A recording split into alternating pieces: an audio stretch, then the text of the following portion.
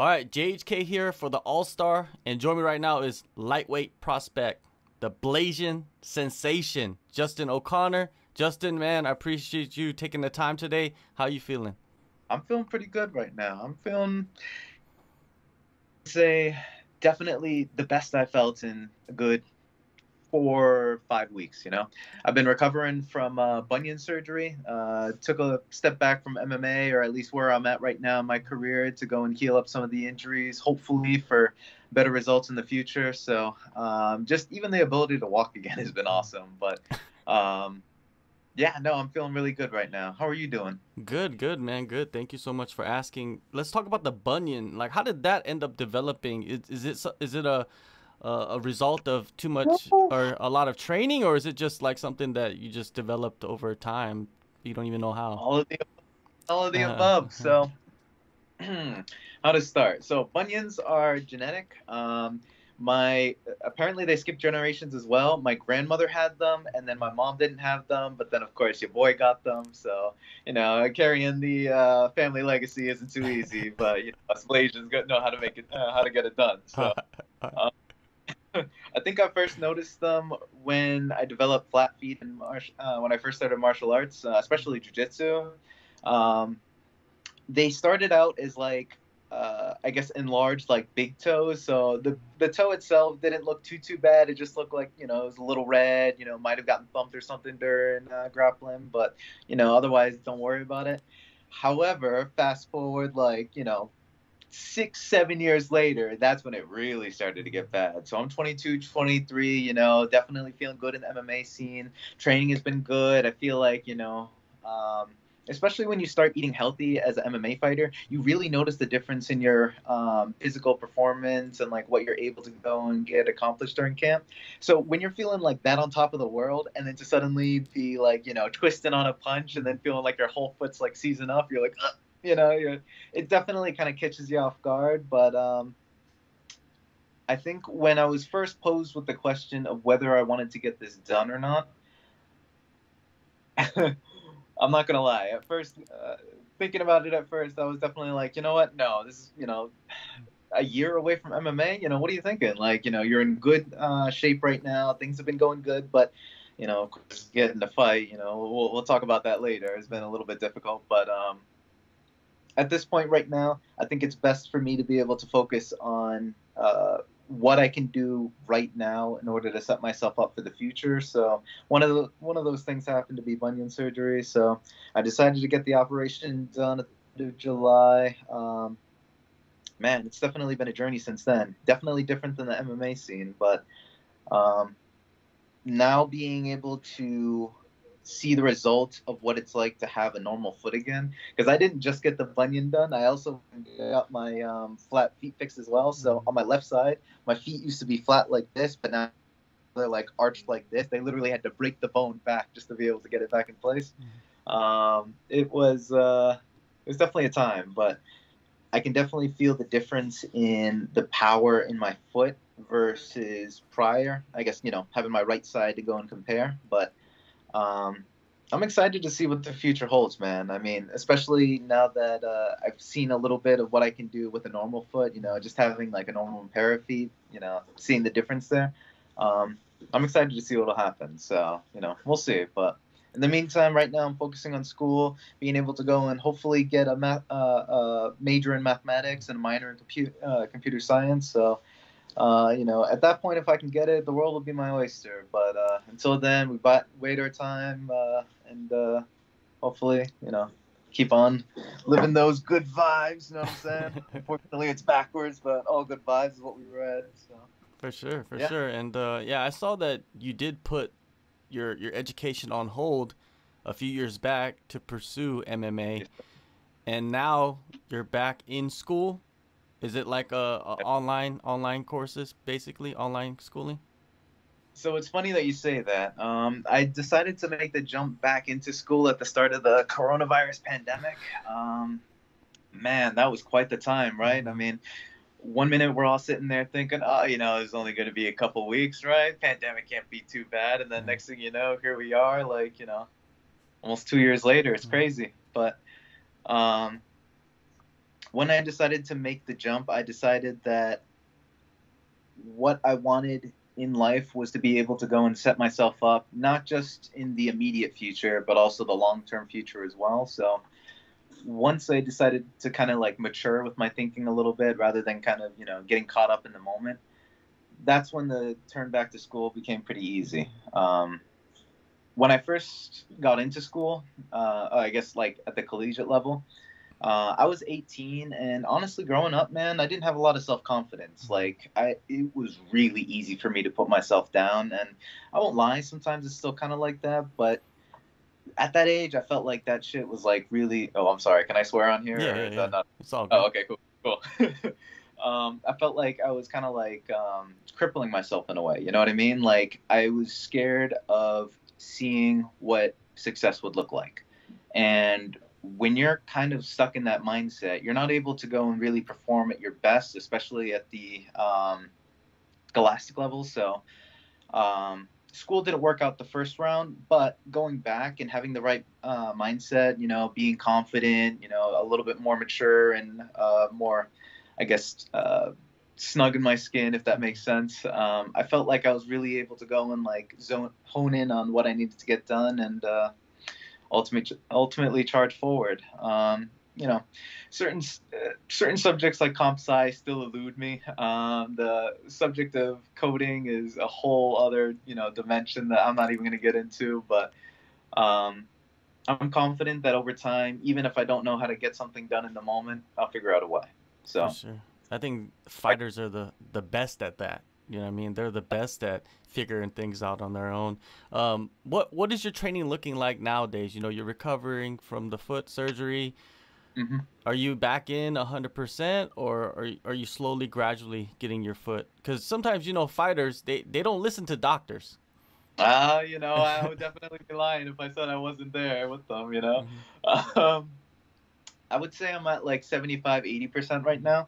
The foot itself, I feel like has definitely within the last like 2 to 3 weeks strengthened up. I feel like I'm able to put more pressure on it daily. Kicking off it has gotten stronger as well.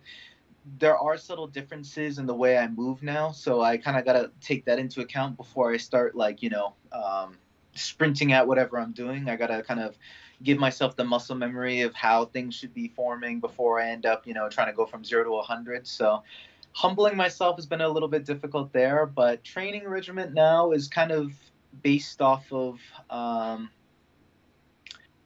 what I like to call like a Rocky montage of sorts. Hmm. What doesn't seem like a lot in the moment eventually builds up over time as I end up seeing like, where was I at like, a week ago, 2 weeks ago, 3 weeks ago, So seeing that evolution has been nice. But as far as rolling and stuff, man, I can't be doing that for probably another like ideally for me, I like to, be more of a optimist here, 2 to 3 weeks, but we're probably looking at like 3 to 4 weeks. So, I think the main concern right now is just like being able to go through all the motions that a foot should be able to, and unfortunately, we can't just do that right now. So it sucks waiting, but you got to do what you got to do if you want to stay in this long term, right? I mean, it's easy to go and get caught up in what everybody else is doing, but it's definitely a more mental battle when it comes to focusing on your own journey and doing what's best for you in the moment. So I'm just gonna trust this journey. We're gonna keep on marching forward, meet awesome people like you, and fucking have an awesome time in the meantime. Yeah, for sure. And yeah, man, from a young age, I noticed that you've been traveling to like some of the best gyms in the world. Did you start at Lausanne MMA, or were you? Is that? Yeah. So yes, actually. I guess it's just easier to go and tell my martial arts story. Hmm. So at 6 years old, I started karate. I actually started at the gym like 10 minutes away from me right now. So it's always cool to be able to pop in there. Shout out to Craig's Kempo Karate Academy. You guys are where it's at. Um, but yeah, no, I was in, I would say, strictly stand up martial arts from the age of 6 to 11. I went through regular karate, Shidokan karate, a little bit of Taekwondo, but then at the age of 13 is when I adjusted to Jiu-Jitsu for the first time. Well, actually, that was the first year I started Jiu-Jitsu and wrestling, so it was definitely a double whammy coming from, I should say, going from a stand-up background to a ground background, it's a whole different story right there. You know, you think, oh, you know, because you've had years of sparring, you know, kicking, punching, that you know what's going on down there. Hell no, it's a mess down there, man. It's like a 100-piece puzzle that you know you think you've got, and eventually you get the 100, and then they're like, all right, here's your blue belt, you know, and then they give you a 1,000-piece puzzle, and that's purple belt. It's crazy, man. I tell you, this game's crazy, but. Um, that's one of the things I really love about it, you know. I had to get humbled at first, man. I had to get so humbled. So I'm glad that we got this interview. I don't think I've told this story to anybody in a while.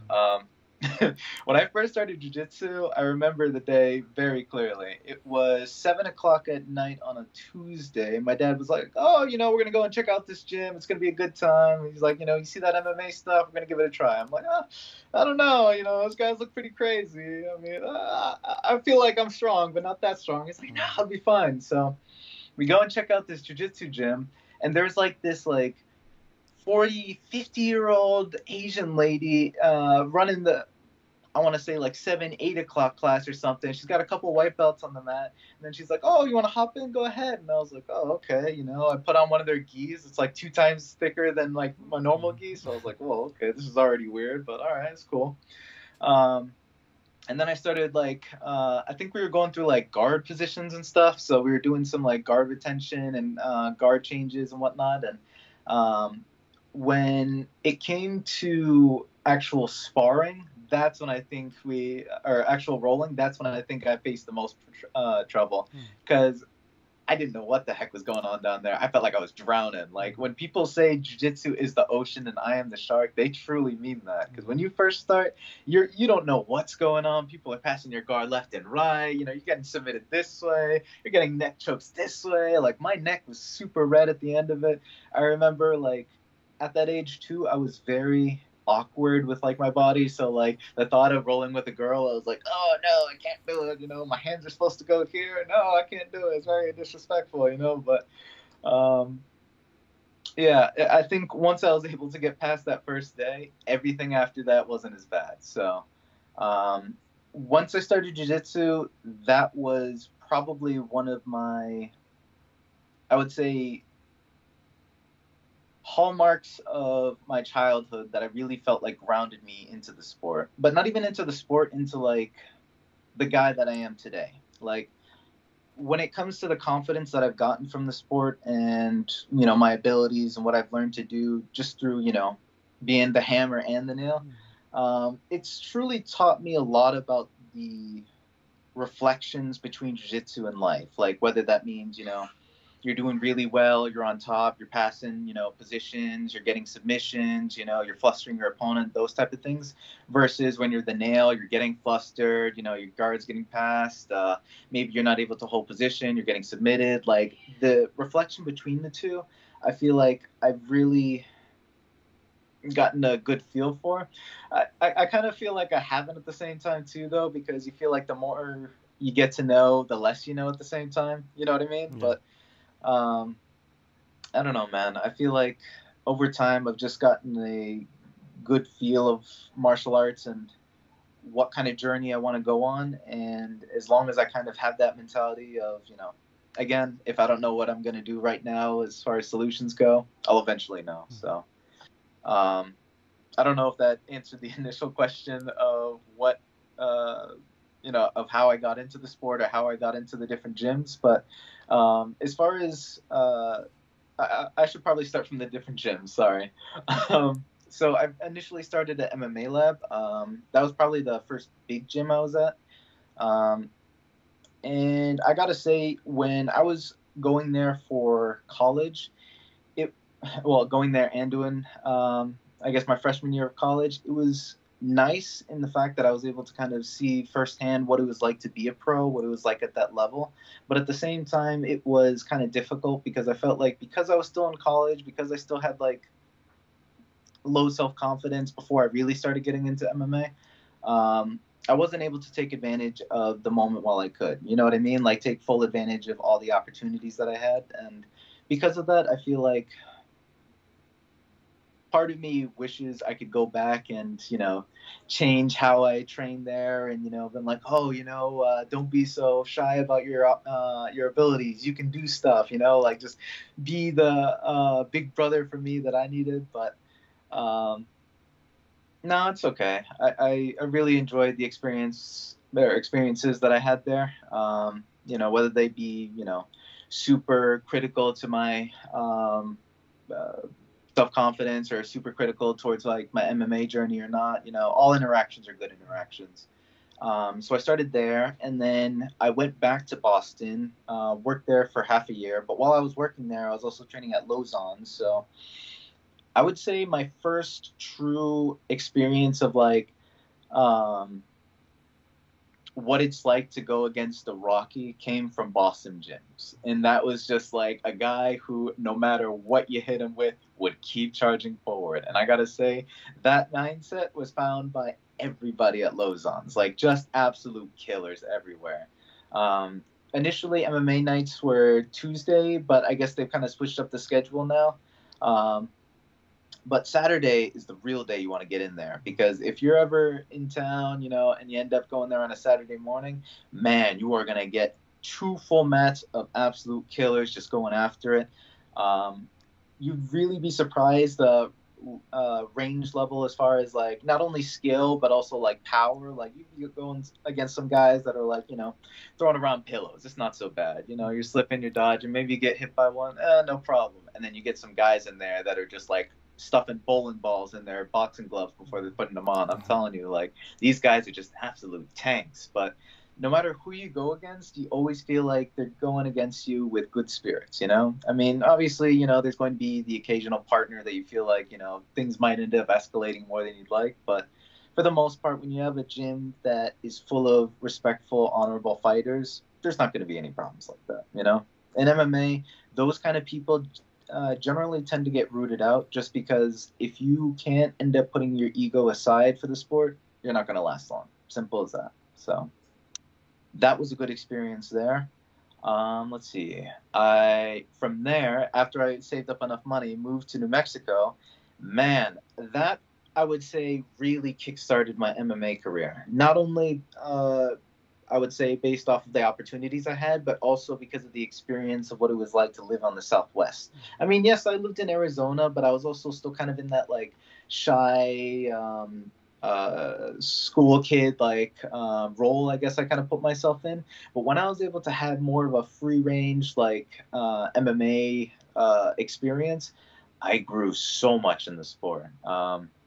Initially, after working, I bought myself 6 months of straight training fees, but I decided after 6 months, I'm like, oh, okay, listen, I gotta stay here. Like the things are just way too good. So I got a job out there at a cafe that honestly was one of my favorite cafes. Actually, no, I don't want to say one of my, is my favorite cafe in Albuquerque, because man, they got this amazing dish. They call it the sirloin hash. It's a mix of sirloin steak, hashed potatoes. You got some rosemary thyme. Well, excuse me, they're seasoned with rosemary, thyme, salt, pepper. You get a little bit of olive oil in there. You just mix it up, and then you end up getting little bits of bacon in there, along with onions. Sizzle it all up. Oh my gosh, just absolutely amazing. Made me fall in love immediately. I'm like, as soon as I ended up getting a job there, I'm like, you don't even have to pay me any money. Just like pay me in sirloin hash, and then we'll call it even. So. Actually, I got in trouble multiple times there, because I would end up like, upselling the sirloin hash, because, obviously I'm upselling you right now. I would upsell it too much, to the point where my boss would be like, listen, we don't have any more. Like, you need to stop. And I'd be like, oh, man, that means I can't have any after the shift. Like, oh, it was definitely a time. But besides the good vibes from work, I also got a lot of really good vibes from training. I like to call it when I was training at Jackson Wink, I like to call it what it was. I like to call it the MMA Disney World experience, in that you would get fighters from all over the world flying in. So you would have all these different styles and all these different personalities coming in. And it really was a pirate ship kind of experience, you know what I mean? Because, we're all here, we're all getting grimy, we're all, getting ready for fights, some of us are going hard, other people are going even harder, people are bleeding all over the place. No, just playing. So there's just like minimal blood. But just the experience of having that camaraderie with other people who are after the same goal, I tell you, like, I think I really fell in love with MMA at that point when I started training there, because when you're just in that, I'm gonna get spiritual on you here. When you're just in that like vibration of experiences where everybody is just tuned in and all trying to go for the same goal, you really feel like everything in life has been solved. Like every question you've ever had, any problem you've ever had, it's all nice and serene at that moment. And I like to not be dwelling too much on the past, but that's one past that I definitely love the experiences with. So, shout out to the Jackson Wink crew right there. While I was in New Mexico, though, I also trained at another awesome gym. It's called Jackson's Akama. This dude, Nick Urso, owns the gym.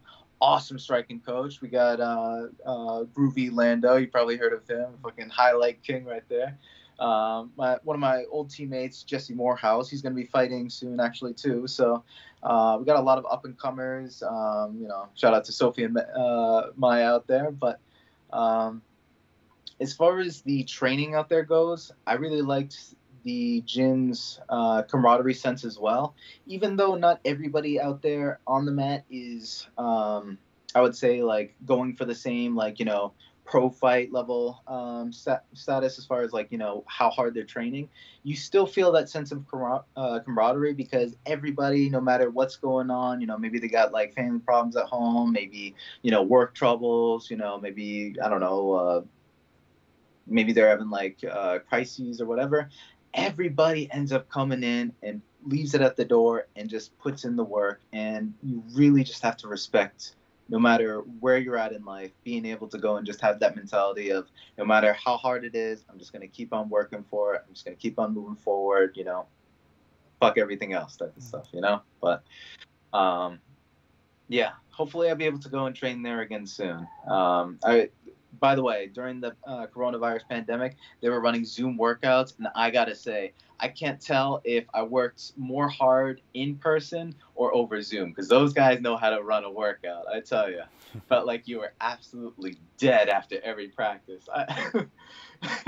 There would be times I'd just be sitting in my garage, just like 5-10 minutes. During the summer, mosquitoes are picking at me, and I'm like, I can't get up. Is this how I'm gonna die? I'm just sitting there waiting for the strength to return to me, and it was definitely a time. But those were the New Mexico experiences there. I also got the experience to train in Las Vegas as well. So the first time I went there was during International Fight Week, so there's definitely a lot of stuff popping up around there. I stayed with one of my old teammates, Serena De Jesus, the Southpaw Outlaw. She's an awesome teammate. Really love her.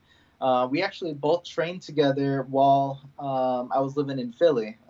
When I first started jiu-jitsu, I would say I was like, I want to say 16, 17. She was probably one of my main training partners there. Like, this girl, I tell you, no matter what position you would put her in or she would find herself in, there was no way you would be able to get a submission on her. Like, this girl was just like balls to the walls, always going to be outworking you. Like, you just honestly felt like she was always a step ahead of you. So having teammates like that was always nice. And then seeing her be able to go and excel in her MMA career has only motivated me more for my own career. So being able to see teammates thrive and succeed, like, man, I tell you, it just really pumps you up right there. But I was staying with her during International Fight Week, and I also got to meet her roommate, Roxanne Modafferi. I gotta say, so I knew that she was awesome just based off of like her social media posts and her fight attire, cosplays, that type of stuff. Like, I knew she was gonna be cool, but like really getting to know her, being able to train with her, like, man, like when you talk about like meeting someone on a off chance, or just meeting random people out of nowhere. Like, she is one of those people that I'm not saying is random, but like it's just a true light in your life. You know what I mean? Like those people that are just so full of bright energy. You just really appreciate them, and you appreciate what life has to offer as well. So, being able to have a teammate like that, I've also been very thankful for.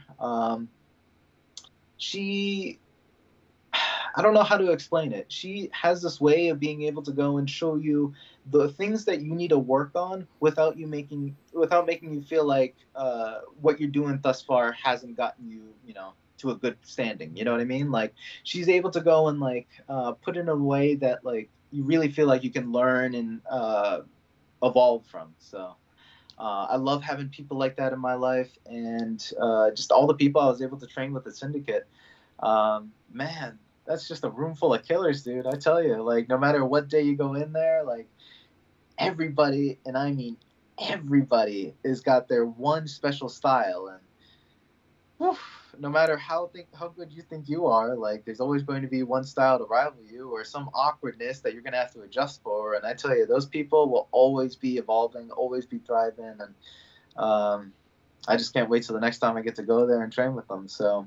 But that was my experience over the summer as well, being able to train with them again. I was hoping to hopefully have a fight while I was out there, but unfortunately timing didn't work out. So we weren't able to make that happen. But I was able to have a jiu-jitsu competition, was super happy about the results and what I was able to gain from it, especially a new sponsor. So shout out to PES Result Driven supplements. They were able to help me a lot during my weight cut as well. I ended up getting sick like the week of the tournament, so I was like, oh man, this is awesome. Like just gonna be like going in there like half strength while cutting weight. Perfect. Sounds like a great time. But it ended up going okay at the end. I think the main issue was not being able to have I don't know, a corner with me at that time, but sometimes things don't work out. So, but we end up moving forward and making the best of it. So, For sure. And so, I wanted to get into making your pro debut. You were set to make it, I believe, in early 2020. Something happened with the show or yeah, the fight. What is your plans now? Like you're recovering from this injury, but I'm pretty sure you have a timeline of when you want to turn pro. yes. So the main issue at the moment is the bunions, as I said. We're recovering from the left one right now, but I'm planning to get the right one done in December. By the time we hit December anyways, the left one should be 100%. As soon as the right one heals, which should be like early to mid-May, we'll jump back in there with training as soon as we can, and hopefully within 4 or 5 weeks we hear some news and we get after it. I think at this point, like I've been kind of waiting for a good opportunity to get this pro debut on, but at this point I just got to go for it. Like you only get one MMA career, and the older you get, the less opportunity. Well, not less opportunity you have, but less time you have to work with whatever gifts you were given for the sport. So I'm just trying to go and get out there and show everybody what I can do. I wanted to ask you one more thing. Top 5 Blasian athletes in your mind. Let's list Oh, them top out. athletes. Okay. All right. Number one, I'm gonna have to give to my girl Naomi Osaka. Okay. Now, I'm not a big tennis fan. That would be more my grandfather. My grandfather is a huge tennis freak. Won't stop talking about it. We should have him be your next guest, actually. But there's something about the way you carry yourself as a person, and she just has this way of not just not giving a fuck, but just being able to go and be okay with whatever decision she makes. There's a lot of power in knowing who you are as a person and trusting the decisions you make. So I really respect people like that. So yes, all the power to her there. Number two. Who to give this one to? I don't know why, but I seem to be spacing on Blasian athletes right now. Who would be a good pick, at least from your opinion? Hines Ward, Hinesworth. the Who's this? the football player. Oh, I'm not a big football player, but tell me about him. Okay, What's his? he's a Super Bowl MVP with the Oh, Pittsburgh okay. Steelers. Did really well. Had a good career. Actually, was a quarterback that turned into a receiver. Yeah, a legend, I think. A Wow. Blasian legend. I will definitely be Yeah, checking him out. you Okay, you Mr. should. Hinesworth, I'm sorry for not knowing who you are. Please forgive me. What about Benson Henderson? Oh, well, of course. Oh my gosh, how could I have forgotten that? Yes, Mr. Benson Henderson. By the way, I gotta say, when I was training at MMA Lab, I really, and I mean truly, truly, truly, did not soak up the good enough good vibes from that man. Like that man, first of all, was probably one of the most amazing teachers I could have had for my blast double leg in my arsenal. That man, I tell you, first of all, the watermelon legs. They definitely inspired me to be more at least cut in the leg department there. Like I tell you, that dude's walking around with freaking like meat packets full of legs. But yeah, no. So it's interesting actually that we bring him up. The first time I went to MMA Lab was probably the summer of 2015, and that was just for I think a couple day visit. He wasn't there for any of the days. He must have been out of town or something. I was like, oh, dang, all right, that sucks. The second time we went, which was for orientation, well, when I was initially going to ASU, I was going to freshman orientation, and I went over to the MMA lab, and I guess he just finished his last class of the day. I'm like, ah, dang, again? Like, am I never going to meet this guy? Third time's the charm, though, however. So I remember I came in for classes, one of the jujitsu classes there, and I'm looking out at the window. You know, I guess it was like a beautiful sunset or something, and the man's just walks in, and I tell you, like the hair, man, the hair, that was the whole vibe right there. The hair was like fucking rustling in the wind. You know, wind breeze must have gone through. I'm like, oh dang, dude, this is the most ideal Blasian athlete right here. This is the pinnacle of Blasianness right here. I gotta take some notes, man. I gotta find out what he's doing. But man, I have so much respect for the guy. Not only for what he's done for the sport, but also like he gives me a role model to look up to. He gives me somebody that I really want to strive forward towards. And I know, you know, they say don't meet your own heroes and whatnot, but the man's the real deal, okay?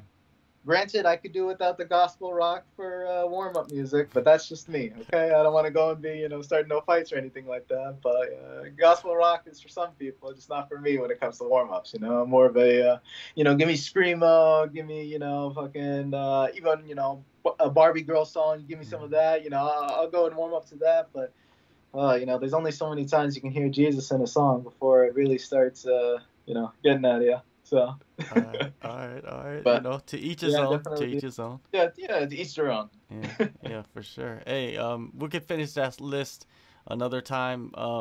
Yeah, man. Hopefully, you do get recovered quickly, get lined up for a fight, and then we'll speak again, man, ahead of your pro debut. I just wanted to get you on, catch up, just know about you a little bit, and you know, get the people to know who you are. Thank you so much, Justin, man, for taking the time today, and good luck on everything that's going on in your life. I appreciate it, man. And before you go, I just wanted to go and wish you a awesome, hopefully not only week, or not only Sunday night, but also an awesome week. I know oftentimes, you know, we go into the week kind of with these attitudes of like, all right, you know, let's just get through it. But, you know, I truly want to go and send you the good energy and the good vibes for this week. I know you're going to go and kill it. And honestly, man, as far as MMA interviews go, I think you did an awesome job with this one. So I want to say I appreciate you having me on. And of course, you know, as always, wishing you well. Keep on killing it, all right?